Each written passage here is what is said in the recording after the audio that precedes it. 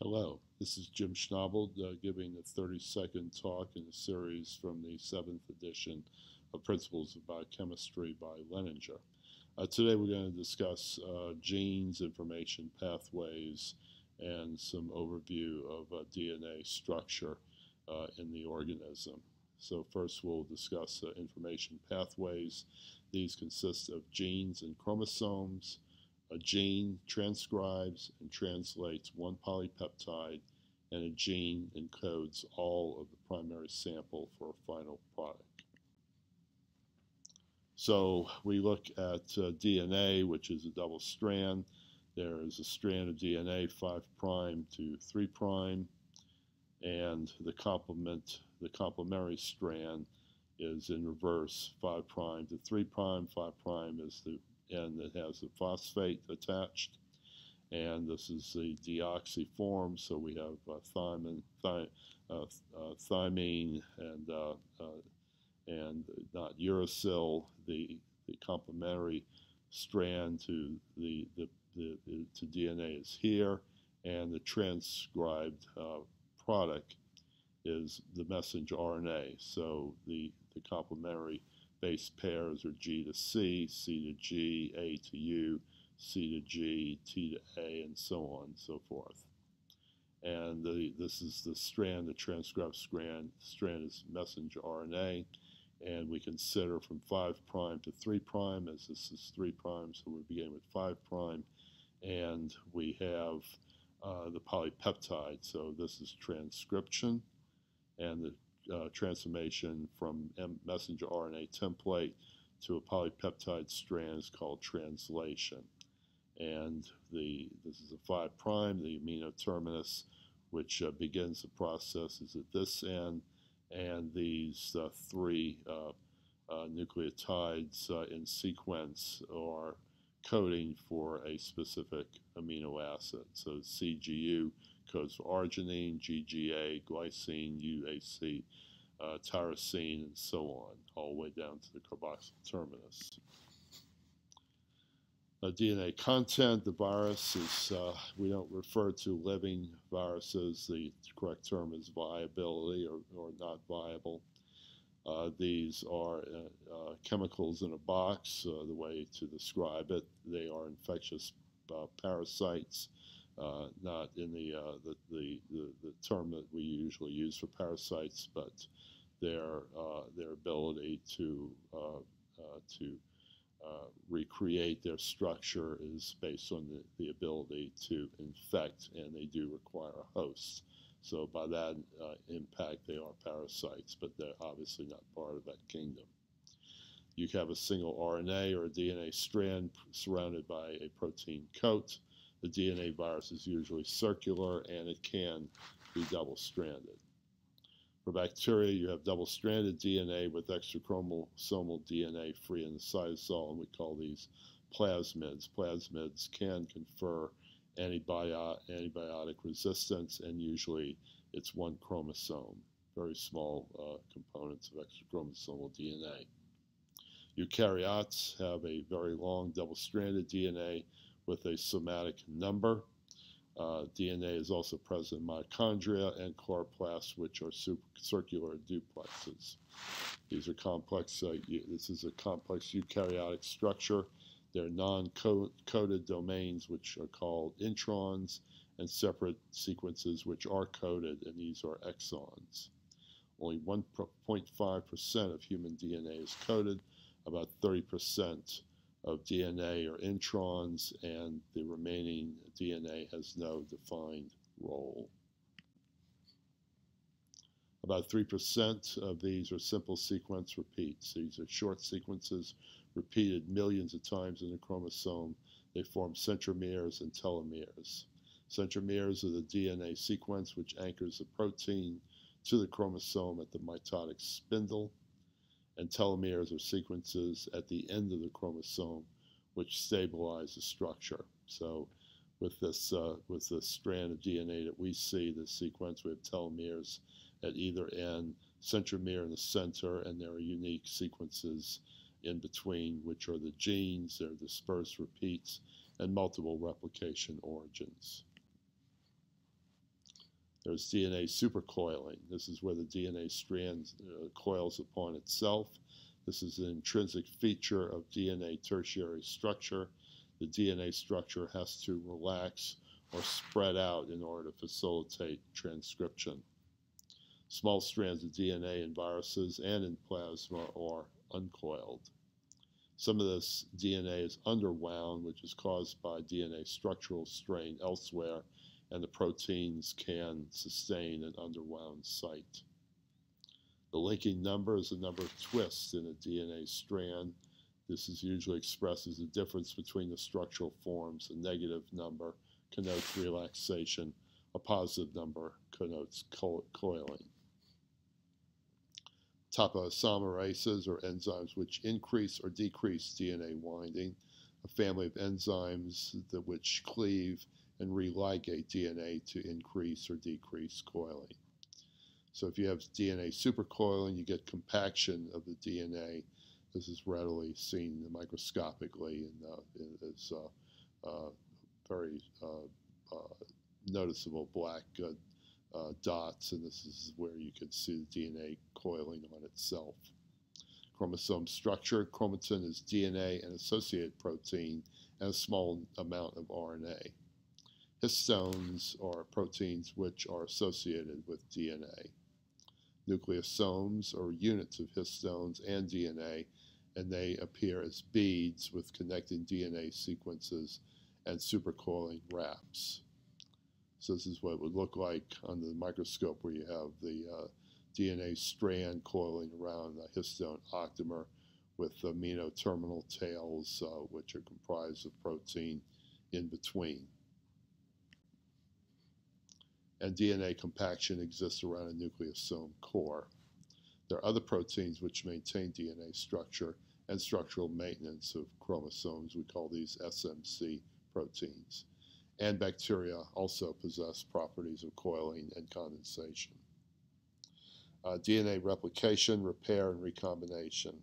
DNA replication is where the complementary DNA strand utilizes a template. So we saw the two strands of DNA in the beginning. You could create copies of this, and the template would be the original strand of DNA that you are replicating. So we are producing more identical DNA through that process.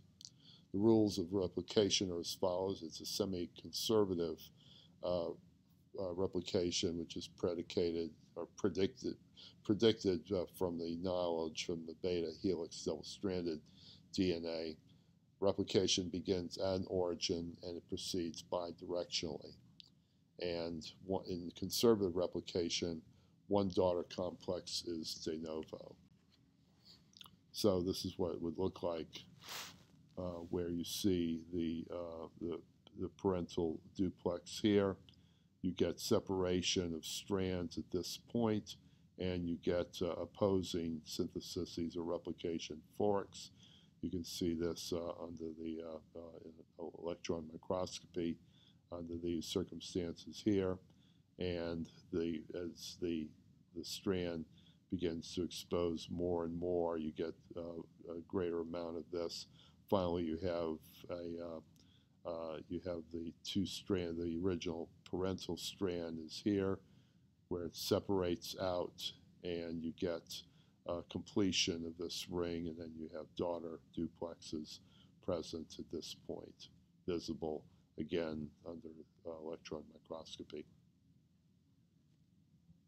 And that's what replication would look like. When you have DNA synthesis, this proceeds in a 5' to 3' direction, where the 5 again is the phosphorylated and the 3' is hydroxylated. So the strands go in the 5' to 3, so this is the leading strand which goes 5' to 3, and the direction of the movement replication fork follows the division of the parental strands. These are parental strands, 5' to 3'.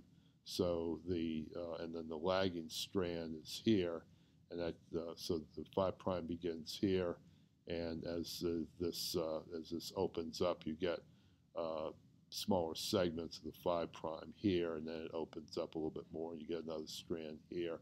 These are called Okazaki fragments. These are discontinuous fragments, and these are eventually ligated together, and you get a direct copy of this original 3' to 5' strand.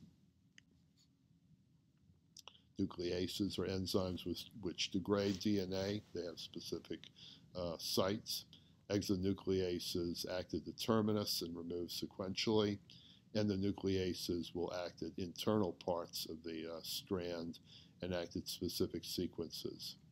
DNA polymerase adds the nucleic acid to the growing chain via the reaction of the DNA strand, a deoxynucleotide with phosphate, and then you add one nucleotide to the strand.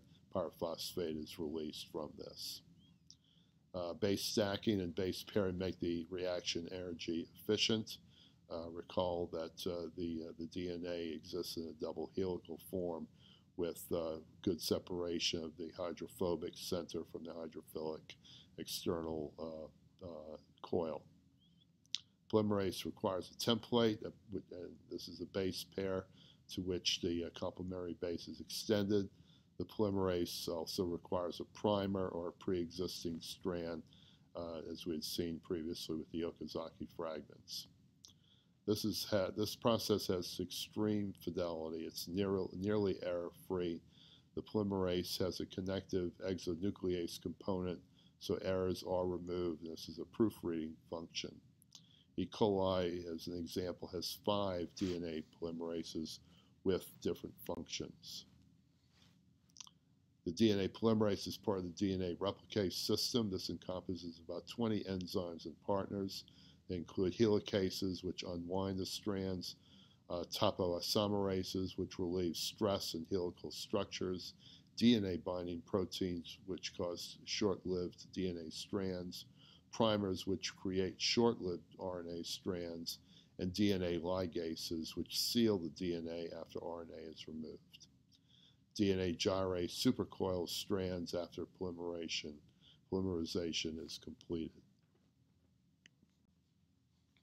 So this is another example here where you get a synthesis of Okazaki fragments. So again, you begin with the 5' and 3' DNA. There's a topoisomerase 2 DNA gyrase, and replication fork movement is in this direction. So there's a DNA B or DNA beta helicase right here. You have polymerase 3,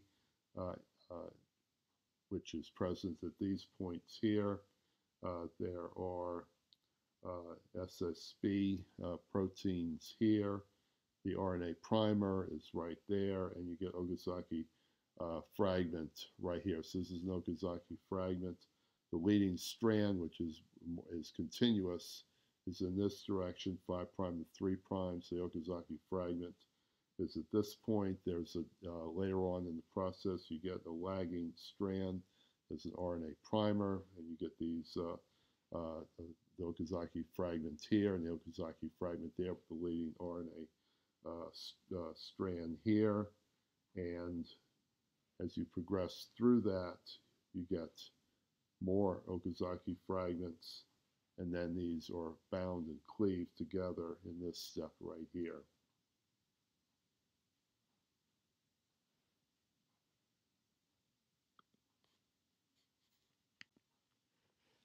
In eukaryotes, a sequence that acts as an initiation or initiator of replication or AT sequences. So if you have AT sequences as a series, in other words, a bunch of AT sequences in a row, this is a signal that this is a replication site that begins at this point. You can also have regulation via cyclin-dependent kinases. You have loading of replication helicase, pre-replicative complexes, and origin recognition complexes occurring. For DNA repair, this is extremely efficient. There are numerous mutations that occur daily, and multiple repair systems and enzymes exist This is a very energy inefficient step. In E. coli, there's mismatch repair where the new strand is methylated in all adenines and checked for fidelity. Then the methyl groups are removed. A strand of DNA is removed if there's an error in replication occurring, and this is also extremely energy inefficient. There's base excision repair where the nucleotide base is removed. This is usually a case where uracil is placed in DNA by mistake, and this is synthesized by DNA glycosylase. Nucleotide excision repair is where a segment of DNA is removed. This is done with helicase, and DNA ligase seals the repair site. For direct repair, there's no base removed. Instead, you have direct chemical repair of nucleic acid. For example, UV-induced repair of pyrimidine dimers, where the two thymines will actually covalently link with each other, and you can get alkylation damage from this. DNA mutations can occur if there are errors within a replication fork, and these mutations can propagate under these circumstances. We talk about DNA recombination. This is a recombination of genetic information within and among DNA molecules. There are three types. There's homologous and non-homologous recombination, site-specific recombination, and transposons. For homologous genetic recombination, this is genetic exchange involving extended identical sequences. Non-homologous end joining is where you have double break repairs. The ends are ligated together. This is a mutagenic process. Homologous recombination is a form of This is a schematic of recombinant DNA repair at a collapse recognition fork. So this is an example of a replication 5' to 3' here with a DNA nick. This causes collapse of replication fork. You can get this replication extending out to this point, and then it stops, and you have a double-stranded break that occurs. So you have the original strand which progresses to this point, and this strand is separate from that. So you have breakage, and as a consequence, you have to re-anneal these. So there is a double-stranded break, and you do additional 5' end processing, and then strand invasion where these cross together like this, and you have branch migration. You can see where this strand is going.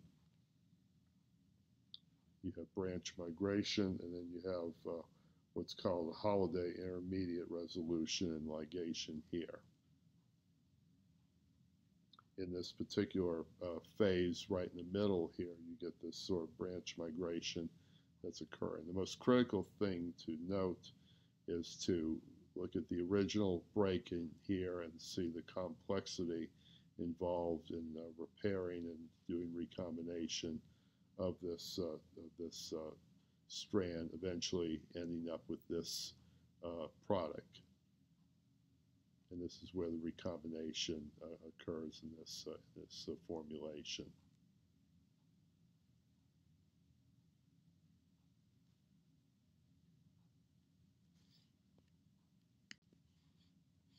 This has three effects. One, it repairs DNA damage. It also functions to link chromatids in the first meiotic cell division, and it facilitates genetic diversity. In meiosis, you have recombination occurring between chromatids. So when we look at this, we have a diploid germline cell represented here. There's a centromere and sister chromatids attached to that. And in prophase 1, you have tetrads forming. You have separation of homologous pairs in the first meiotic division. with the daughter cells present here. And then you get a second meiotic division occurring here, and you get 4 haploid gametes from this. So they just separate in these haploid forms here with recombination occurring further up this cell line here. There's also the site-specific recombination. Recombination is linked to a specific sequence. This is a method to obtain complete chromosomal replication. The active site on the recombinase has tyrosine or a serine residue, which affects an inversion or a deletion or an insertion. So this is an inversion form, this is a deletion and insertion, and you get in this component a situation where the DNA sequence is occurring along a 5', 3', and then other cases where you get an inversion where you have opposing ordering of nucleotides. So as a consequence, you can see how you would need to have a repair mechanism that would reverse this order, and this is how you can look at from a planar perspective. And in this case, where they're in parallel, you would have these go in an anti-parallel arrangement and then gain conversion with cleavage, which deletes the area in question and has it basically act as an independent moiety here. In transposons, the segments of DNA jump from site to site. This is a rare process and tightly regulated. So for transposons, we have terminal repeats. The transposon here, the transposase makes staggered cuts in the target site, and the transposon is inserted at the site of the cuts, and then you fill in the gaps with replication. So you can get DNA positioned and placed into a target using this and filling in the gaps here. This is how you can introduce genetic material. Immunoglobulin genes are a model for recombination. There are millions of combinations. The gene has variable and constant domains, and this is a transposon model. So here are the variable segments, the constant segment, and the germ line, and these are processed through as you progress through the maturation, where you go through the DNA of the B lymphocyte, primary transcript, processed messenger RNA, light chain polypeptide, cleaving to the heavy chain, and you get the antibody molecule with the variable components and the constant components of the heavy chain here. And that will do it. Thank you very much.